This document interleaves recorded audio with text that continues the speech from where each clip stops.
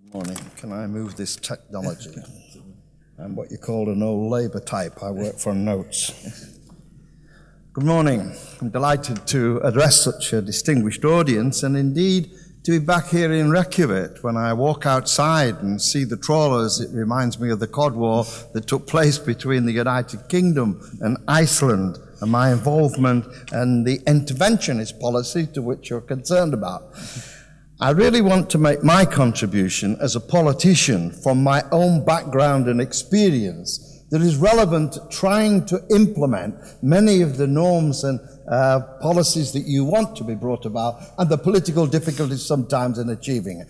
That's not an apologist argument. It's simply one that I want to reflect to you of somebody who's been actively involved in many of these issues. And I go back a long period of time to being a trade unionist, a seaman for 10 years, and indeed, funny enough, that gave me a great deal of experience, not least of all, meeting some of the leaders. I was a waiter on ships and liners, and indeed, I was the waiter to Anthony Eden at the Suez affair. I had to make clear to him I thought he was bloody wrong in what we did at the Suez. Put him off his foie gras, but I made my point. I then also met Macarius in Cyprus in the early days when they were fighting for freedom from Britain, its colonial power. So in a way, as somebody early in my life, I began to experience the fight for justice, because that's what it's really about, human rights. It's about justice, internationally, nationally, individually, and you are talking about the framework in which you can achieve that. To me, of course, the definition, and also I could say it will reflect my life as a member of Parliament for 40 years, dealing in the national legislation on human rights, as a Deputy Prime Minister for 10 years under the Tony Blair government, in what some people refer to as the sofa government, where the two of us sit on a sofa and talk about the difficulties and some very illuminating situations like the Americans and Britain over Iraq, which I'll come back to in a second. But you began to see how countries come to different decisions about achieving these matters and what motivates them. And, of course, an active involvement in human rights issues at home and abroad. I don't have to define human rights. It's already been done in some excellent contributions this morning, and indeed from a minister who laid it out, that framework. In fact, I sat there sometimes thinking, have I committed criminal acts being involved in some of these decisions? But that is the nature of the politician, is to find some framework of which you can get consensus and agreement. It's all right having the perfect world, but if it doesn't work that way, as Cyprus has just been pointing out, and I was actively involved in that situation in the British government, if you don't get the agreement, if a Security Council says, I'm sorry, one or two members, we're not going to allow that to happen, do you then take unilateral action? Because that's at the heart of this argument, and I want to pose some of the questions that are actually involved in that. And therefore, I must tell you, it's much easier to get national agreements than it is to get international ones. As the lead negotiator in the climate change negotiations at Kyoto on the climate change, I can tell you getting agreement for 46 nations is far better than 196 nations. And that raises the whole question of the UN and the actual way the UN can work and how sometimes it's neutralized, as we've just heard. So as a seafarer, my first examples, of course, was a strong trade unionist, was operating in an industrial field that where I disagreed with the captain, I was accused under the old Merchant Shipping Acts of the 19th century of committing an act of mutiny. And when you disagreed, you were fined and there were sanctions. Now, clearly that was unjust. And my first life, before I became a member of Parliament, was to fight for that. And then I became a member of Parliament and changed the laws of the Merchant Shipping Acts, affecting many thousands of seafarers and fishermen. And that was about human rights. It wasn't called human rights then. It was called an industrial rights, the right to be able to disagree, to play a part in the environment in which you operate. And we were able to achieve that. And indeed, the whole business of human rights, the European Convention of Human Rights, affects 47 members, and I hope to show you that the continental influence, in this case the European Union, can have an effect on developing the human rights development internationally. And that's because Europe is such a big influence in these matters. And indeed, that Convention of Human Rights is much more specific and more comprehensive than the UN Declaration. And of course, that's the one that operates within the European framework. As a government, of course, when we first came in the Blair government in 1997, one of the first things we were to do was not only, as we were one of the original members to the European Convention on Human Rights, we made it clear now that our domestic legislation, we would make the Human Rights Convention actually superior to our domestic legislation, or indeed that any claim about human rights within that European framework could now be done through our domestic courts. I think that was an important development. But you never quite know the consequences of it. Some of you may be aware that one of the major consequences was our press began to claim that the human rights was undermining press freedom.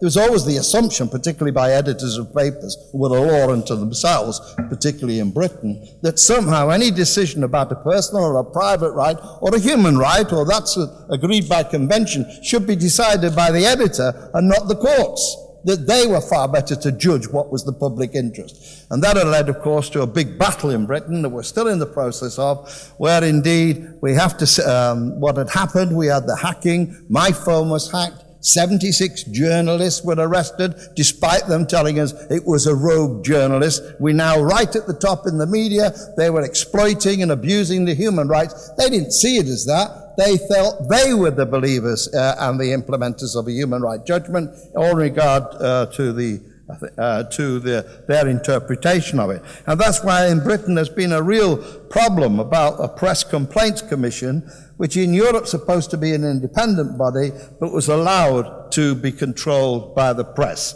Hence, we've had all these problems now about human rights, about the abuse of human rights by our own press. Even the Leveson inquiry was a public inquiry to see the extent of the abuse of the human rights and people's rights was underway. They exposed that it was even greater, right at the top of the industry itself. Parliament then agreed overwhelmingly to back its recommendations. We now have the press telling us we're not going to accept that. Well, that's going to be interesting. That battle continues. And indeed, I took the police, the Metropolitan Police, and indeed the police and indeed the press to court, using the human rights argument on Section 8 and 9 about privacy, and indeed was able to win my case. So this framework of human rights, this constant battle is continuing in all our countries, and it's important that it does. And even if I say it's easier to get it nationally, it's still with great difficulties anyway, but you must recognize the principles are right, adjust your legislation to achieve it, and be very clear this is what you as parliamentarians and politicians must do. Now, I want to make really some comments about the international dimension of what we're talking about here today, which is really what the conference is about. The international one, as I'm reminded when I walked around the port this morning, was the Cod War between Iceland and UK. Here's international legislation that comes in called the Law of the Sea, where economic zones of up to 200 miles will belong to the individual country. The real problem then, in my fleets from my area in Hull used to come fishing here all the time in Iceland.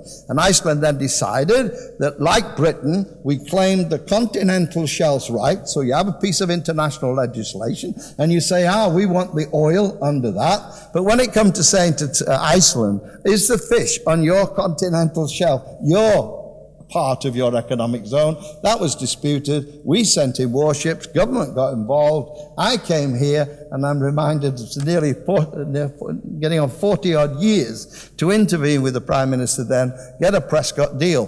What I call the Prescott deal, which eventually came about. But it was rejected by Mr. Callahan. It was rejected. He sent a telegram around saying, disowning me with NATO countries. Isn't it interesting? Dr. Lunds, the Secretary General, Director General of the NATO, was actively involved in an alternative agreement. That was the Americans more concerned about what happened at its NATO base rather than the fish that was around Iceland. So to that extent, we did manage to get an agreement at the end of the day, and that is a conflict between two countries, this case, the United Kingdom and Iceland, and showed that where two governments are intervening, intervention may not be just at the government level, it can be at people like me being the backbench level, using public opinion and pursuing an unpopular argument argument in my own constituency of Hull, where there were 3 MPs. The other 2 supported Britain. I said Iceland had a case, and we could argue the case. Out of that, then, with public agreement, came what I thought was a just agreement. I see it's all starting again with mackerel, but leaving aside that argument, no doubt you'll get into it. So the breakdowns of those talks, you were able to intervene and play a part. But there are always other parties, in that case, the Americans. There's a colonial dimension to this business of it. My first visit as a member of Parliament in 1970 was to Sudan, which I heard the minister referring to this morning. Yes, the Sudan, that came out of a colonial decision to actually decide that Arab countries and African countries would be put together and called the Sudan. It became a civil war, and it's a civil war continuing today. Back in 1970, still here today as a problem, as mentioned really, that came out of that colonial problem. And indeed, let me mention the Falklands, still another colonial problem. Let me say, I never supported the invasion of Falklands and made it clear at the time. My own seafarers were involved in that operation. I thought it was wrong. We failed to take the proper action to avoid it under both Labour governments and Tory governments, because it came over the period of those times. Yet I'm reminded that Falklands and intervention sometimes can be very beneficial to politicians. I've just come from the hysteria in Britain about the death of Margaret Thatcher. You can see I'm probably not sharing it. But what is an unpopular Prime Minister became popular by an intervention in Falklands, whether that was right or wrong. And therefore, to that extent, I oppose the invasions by the Argentines. What do you do in that case? If there's a military intervention, as happened in Cyprus, what is the reaction then? What can you justify? I think in this situation, whilst it was a colonial possession, I don't think it was justified to actually a military invasion. But, you know, Britain had to react. It did, and it made a politician very famous. That is in the Falklands. In the you probably don't know the other argument of a colonial one, which is the Caicos Islands, Diego Garcia. That is something that Britain, under a Labour government in 1960s, did a deal with the Americans to actually give this island over to Americans so they can bomb from there and use it to, say, take their alleged terrorists to the Cuban area, of course, to be able to be dealt with as terrorist activities, kidnapped as they were. So this island had 2,500 islanders, the same as the Falklands. The Falklands have just been asked to have a referendum. Well, they themselves decided to referendum, should it remain a British colonial power? Well, in reality, it's still a colonial possession. It's part of what, if you like, the United Nations, you should have self-determination. Self-determination apparently doesn't apply to the Caicos Islands, largely because even though the citizens are still British, they were removed completely from the island. 2,500 people, no rights whatsoever, completely sent from the island in order to give this possession to the Americans to carry out what, to my mind, was illegal activities and an offences against human rights. I'm still campaigning. That deal has to be settled again after 50 years, whether it's to be renewed. It's quite wrong for it to be, and that's one of the campaigns I'm actively involved in. So all these issues are pressures for change, which is important. Can I just say one or two words about change from my experience? It's becoming increasingly turned. It was being mentioned today. There's a kind of a wonderful democratic model that every world should follow. Democracy, human rights, all those things. And we send troops in the name of defiance in human rights and implementing the more democratic society. I just wonder, as a person who's the chairman of the China task force set up by Blair and the Chinese Prime Minister, and I've been to China 30 years, I just wonder, in the process of industrialization, not only in China but elsewhere, there does seem to be an element, when we consider our history, that some of these civil rights and democratic rights really come after periods of struggle in the process of industrialization. It doesn't come by somebody invading, then putting in a democratic plan and saying it will automatically take place. Even the UN's not able to enforce that kind of authority. So I do wonder sometimes the justification for some of these things is that we want a Western model imposed in these countries. It almost takes us back 1,000 years to the the wars that were taking place then to impose what they saw in these countries, the Western kind of religion model, a kind of one that I didn't think worked then, and it does raise questions about the justification for interventions in these matters. And therefore I find, and looking at the problems and the process of change that's taking place in some of these countries, do we need to consider that whether military intervention, however justified or not, and sometimes it's by nations and not UN, as we know with Iraq, do we have then the responsibility to use military power to replace the regimes that are working against their own people, committing atrocious acts, etc.? Is it then sufficient justification to the argument that you should do that? Now, I find it interesting as countries go through different processes.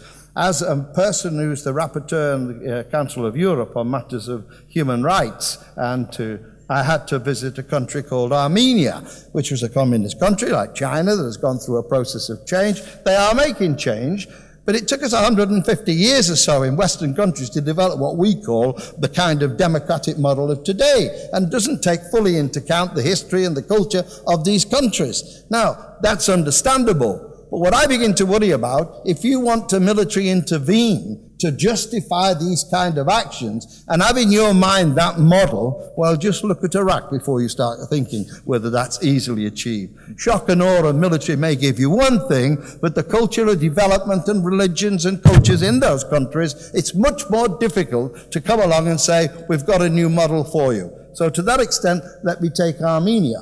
I was given the responsibility as the rapporteur to go to Armenia and observe their elections. That was in 2008. I observed the election. They were a new member of the Council of Europe. They entered into the obligation to observe human rights. But what happened? There was an election. Certain parties didn't like the result. There was a riot. The police killed 10 people, and 130 people were thrown into jail for threatening the security of the state. Now, clearly what happened there was clear breaches of their obligations under the Council of Europe. I was sent in, and I must say to that extent, they agreed that. What was important in getting changes, I got the 130 out of jail. I changed the laws, got them to change their laws on public interest, press freedom, all the things that we feel is the framework of a more democratic society as defined by the Council of Europe in its Euro obligations and observed and agreed to by Armenia. So I was able to use those pressures to get a fundamental change in Armenia. That was done in a continental way, that we agreed to the European Charter. You signed up to be a member. In fact, to be a member of the European Union is the same obligation to observe it. And then what do we find? That, yes, we got the change, but in my country, in Britain, we were having a damn big argument about whether prisoners should have the right to vote. In reality, it is a requirement. It's a disenfranchising of prisoners having a vote. Now, there is discretion of how you might deal with it, but that has led now to one member, the United Kingdom, calling to leave. Basically, these are the minority at the moment, but it grows, to leave Europe because of the obligations on human rights. Well, on the other hand, I'm negotiating in Armenia by the requirement they must be a member and observe these obligations and are able to bring an effective change in a country going through a process of different change. And I think that's what concerns me, is that what we expect of these countries to accept an almost the kind of the model of definite Western model that we should implement seems to justify a number of interventions. On the international side, it has been pointed out the difficulties of the UN in imposing and the Security Council. They are real difficulties. It's just been pointed out there. But even in Iraq, when you were talking if you could get UN obligation, that was what Tony Blair believed. But the UN is the right way and approach. It has its weaknesses. I've found in climate negotiation changes. It's all right to get them all in a room and talk about it, come to an agreement. When they go back to their own countries, it becomes very difficult to clearly deal with the problems that you agree within an international framework, which is usually the lowest consensus. That's how you get the agreement, basically. So to that extent, there is a real problem on the UN. There is a real problem about its membership. There is a real problem of how your process of negotiation, not only just at the security level, but also in the membership of 196 countries finding a common agreement. So I agree with what's been said about how we strengthen that, and that is obviously one way to do it. The other way, of course, to that extent, it does require you to get the UN to agree. In the UN case in regard to Iraq and Saddam, it was clear they agreed with Saddam, with the invasion of Iraq to get rid of Saddam, or to get Saddam out of Kuwait. So to that extent, it's a rule, but when they went in further into Saddam and Iraq itself, there was no UN for that. Now, I just want to share with you the kind of discussions I was involved in with Tony Blair, who was constantly going back to America, talking with President Bush about this. It was no doubt to my mind that Tony Blair certainly believed that, in fact, it was possible to secure the UN negotiations for intervention. He thought Saddam was an evil man. He thought it was necessary to move in. There was genocide occurring in Iraq. All those things we talk about. And he then was really furious that he couldn't get an intervention. But he wanted agreement with UN. Why did he want this agreement with UN? He had observed in opposition Rwanda and seen that the UN had failed to do anything about it. Mass genocide, the world looking the other way, UN not able to do anything. Can you just watch and observe and do nothing and just protest? Certainly that was a very powerful influence on him, but he began to feel you had to do more. In regard to Iraq, he did hope that that was President Bush wanted and agreed to go along the UN route. And indeed, he offered the business of the other great problem, having a roadmap for Palestine and Israel. He went further than Bush did. It was hoped that this could be part of solving another great problem in Palestine and Israel. Of course, like most American people, he wasn't able to achieve anything on the Israel side, Palestine. But basically, he believed that. I must say, I came back from America having met President Cheney and talking to some of my Democratic friends. It was quite clear to me, whatever they felt about the UN, the Americans had no intention of being involved in the UN. They didn't believe the UN could do anything. They saw the weaknesses, but they were convinced also that they should intervene. Why should they intervene? Of course, it had the terrible incident that occurred, terrible tragedy, really, of the planes on the international buildings. But it was quite clear from my discussions with them and President Cheney, Vice President Cheney, who quite clearly had no intention whatsoever to go the UN route, that it was business as usual. Namely, we hadn't finished Saddam when you'd finished at Kuwait where you had the UN sanction, then we have to do it. And Tony then was trying to persuade them in this because Saddam were in breach of about 17 UN resolutions. He felt you could go along and act. And eventually the Americans' business as usual was the very way they went. But you know, Tony always believed, as he'd intervened in Sierra Leone, in Kosovo, all of that was without UN intervention, but it did prevent ethnic cleansing. It did deal with the problem we're talking about. Of course, it didn't have the authority of the United Nations, and therefore Tony believed that no real dictator has a right to treat his people in the sort of things we've been talking about on genocide. So what did it become? It became the coalition of the willing. And that, in fact, wasn't justified, but that's, in fact, what happened. And eventually, we went into Iraq. Now, in those circumstances, it seems to me that really it was regime change. I mean, that was the accusation at the time, the belief that some of us had that perhaps we were prepared to use the UN, give the authority to the UN. Once the UN in its veto process decided it wouldn't, you then got into that same situation, which our Cypriot colleague is talking about as well, is there is a justification. Now, what we've got is justification in these areas by nation states that have decided for whatever reason. Mali is yet another kind of example. But if you look at Libya, if you look at Syria, if you look even at Iran, the argument now comes, they've got different arguments. It may be nuclear, sanctions are failing. It becomes a justification then to intervene, simply because what is really, which they don't like to use, is regime change. Now, the reality is, if you say that's wrong, are you prepared to live with the idea that some leaders who are still about actually committed these grave criminal offenses against people to continue in that culture that exists there?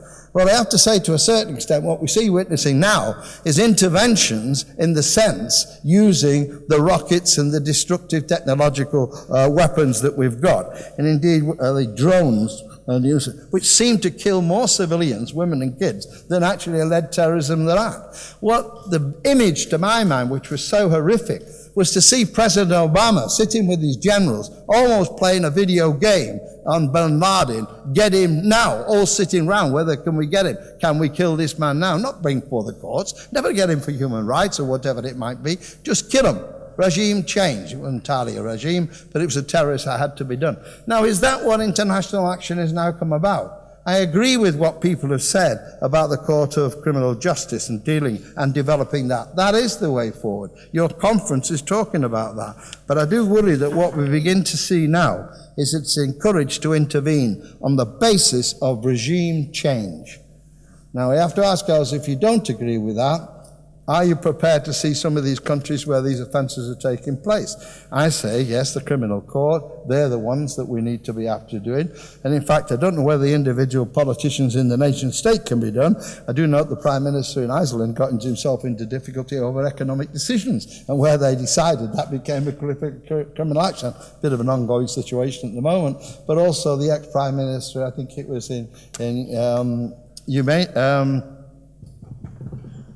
damn, it's gone from my head now.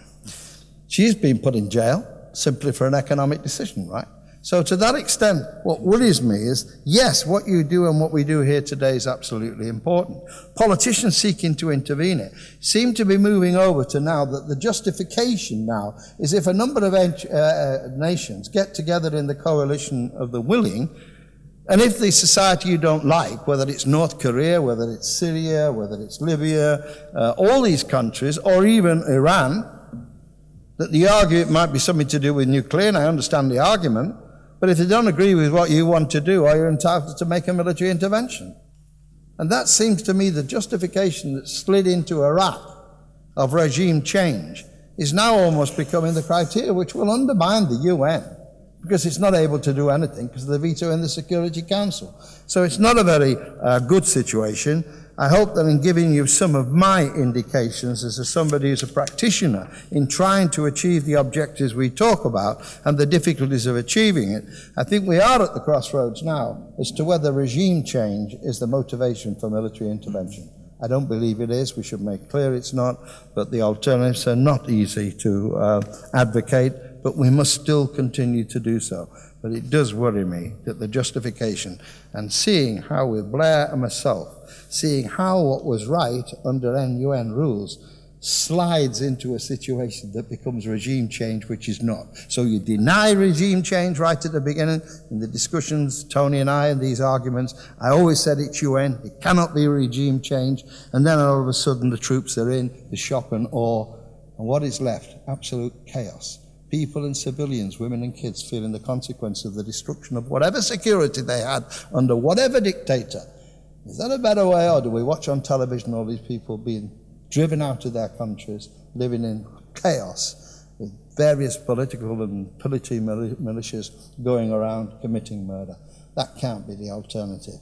It might not be attractive to the liberal mind to see these dictators still existing, but giving a kind of level of security that many of those civilians feel was better than the one through military intervention and the coming of chaos that we saw in Iraq and will undoubtedly, and is occurring in Syria now and other countries. This is not a justification for dictators. It's the practical problems of asking, what do you want at the end of the day? It's the individual human rights about. How do we protect their rights? How can they live in peace and security? How can we get them into a democratic frame? But you're dealing with countries who are not at the same economic and democratic development as Western countries are. Western countries seem to come along and say, this is the model, do it, or you're a country we can't accept, and it will justify military intervention. It cannot, it does not, and I don't believe it. Yeah.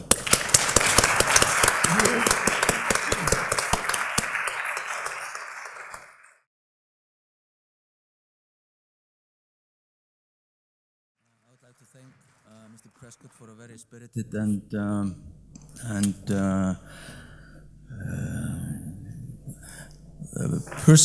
personal talk, colorful and personal, ranging from the Cod Wars to the Iraq War and other issues as well. But at the same time, bringing up many critical issues about that we will discuss at this conference, regime change included, and in what circumstances military interventions can be justified. We now have about 50 minutes for discussion. And I would like those in the audience who want to pose questions to introduce themselves and be as brief and concise as possible when posing those questions.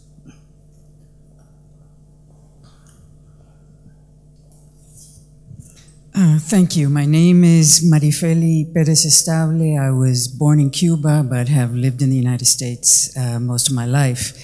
And I actually have a brief question about non-state actors, but Deputy Prime Ministers, the Deputy Prime Ministers talk about the United States and Iraq. I didn't hear anywhere the fact that the Bush administration lied about weapons of mass destruction, about a mushroom cloud, and that really played into the fears of the American people. So the Congress had passed a Regime Change Act in 98 or 99, and Clinton had signed it. But at any rate, the question about non-state actors, I understand that all these UN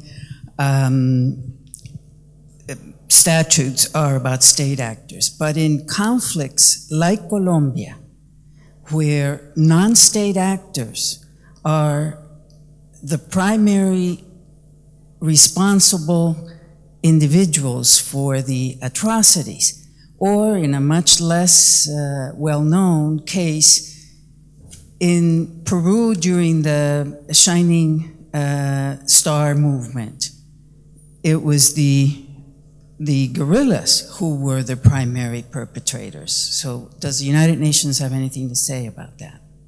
Who does want to? I think if we look at the Geneva Conventions, we can find the answer to your question, because the Geneva Conventions, they talk about both state actors and non-state actors. So the humanitarian law that is included in the Geneva Conventions are applicable to both state agents and non-state agents. Otherwise, all these cases that you have mentioned in Latin America, in Africa, or in many other parts of the world would have remained unaccounted for, but based on the Geneva Conventions, these rules of humanitarian law and protection of civilians applies to both state and non-state agents. Can I just say something about that nuclear? I mean, nuclear, but whether a country wants to secure nuclear proliferation weapons and whether they've signed the UN one and the non-proliferation is one aspect, right? But in reality, we're double talk about it. Why was there not a complaint about India and Pakistan that were signatories to this getting the nuclear weapon? Why is it we're not prepared to say Israel face up to its responsibility, say she's got a nuclear weapon? And then the people in the West, in the Middle East countries begin to say Iran. Libya, Tony Blair convinced him to dump all his research and development into nuclear weapons. Would Libya have been invaded if she had a nuclear weapon? I mean, these are the lessons that are being taught by having two kind of standards on nuclear weapons. And if Iran, I grew up as a lad 11, listening to Britain that had been involved in nuclear weapons during the war, when the Americans refused to give license to have they had most of the research there. So we developed our own bomb because we recognized that was part of the international influence to that extent. Now, what they argued in Britain at the time was we need nuclear energy whilst developing all the equipment necessary for a nuclear weapon. It may be, though they deny it, Iran is doing the same thing. But it does raise the question, is that a legitimate reason for intervention? If it's a possible nuclear weapon, you can be damn sure they won't go in, right? And in North Korea today, the reality of North Korea, and I know from the Chinese negotiators that I was involved in on Iran, and they were negotiating with the Koreans, the big issue is about America releasing financial resources that it has in sanctions against Korea. Korea is not going to invade them. What they want is the Americans to recognize in negotiations between them which I think is difficult for America, but at the heart of this dispute is that issue of sanctions and whether North Korea can get its money back. And in the meantime, they play big, threaten insecurity, because the Americans won't negotiate. I mean, to a certain extent, this isn't an anti-America, and I'm very much involved with America, admiring a great deal of things they do. But is nuclear sanctions now? If nations say you can't have nuclear weapons, only us goodies can have nuclear weapons, suspected baddies can't, it's a double standard that leads to great intervention. And if it's now used as a reason for military intervention, because in regard to Iraq, all our intelligence agencies told us quite clearly that yes, there was. I don't think there was now, looking at the evidence, but that's what we were told at the time, and Tony Blair took that on board. It was wrong. So if you took away that, what was the justification for going into Iraq if it simply wasn't that of Saddam? Indeed, as the American senators told me at the time, and their military people, they were already preparing for war. They tolerated what Blair was trying to do as a kind of acceptable face in Europe, which turned out not to be so acceptable. Business as usual. American interest, American intervention. And Bush made clear to Blair, you don't really have to come with us. After all, we don't really need you. But it does look an alliance of the willing. Okay. Any other questions? Yeah.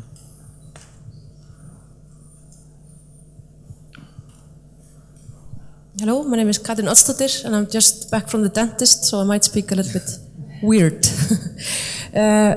I just heard the last lecture, and thank you very much, and thank you for hosting this conference, which seems very interesting. But I would like to add maybe to the last question from the audience. Now, children in Iraq are born with deformities because of chemical weapons used in those interventions. And the children there who are born retarded or with great deformities are many times more likely to be born in Iraq today than after the nuclear attacks in Japan. So I was wondering, the Geneva Conventions, they don't offer any protection to those kids, and they're even designed to prevent war crimes. So I would just like to get a stance from maybe Mr. Prescott, because he's been talking about this. How can chemical weapons be used in interventions which are done in the name of human rights?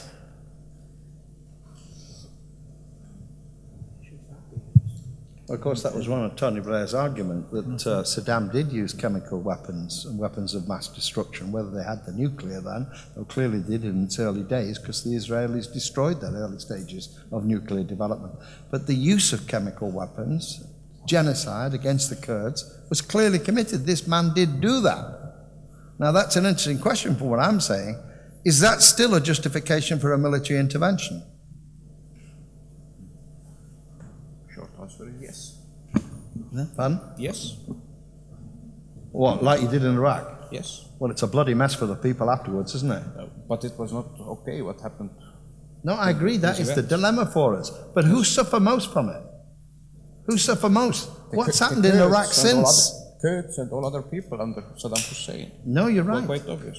But what about the whole people in Iraq? Look, I agree it's a dilemma. That's what I'm trying to pose to you. We can all sit back and say, yes, it justifies it wonderfully. Then you send in the troops and all the chaos that comes from that. At that stage, at the end of the day, you have to hope the people will get rid of them or whatever way it is. But if it justifies without the UN, do you agree it's without the UN? Yes, because UN, as we have seen, UN Security Council is very often unable to act. So who makes the decision? Look at Syria. Look at Syria at the moment. It's not okay that Security Council is not able to make any decision. But who decides then?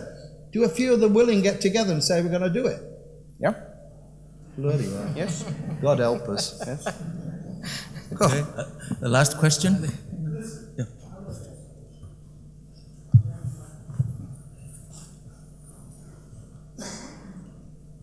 My name is Darnell Summers.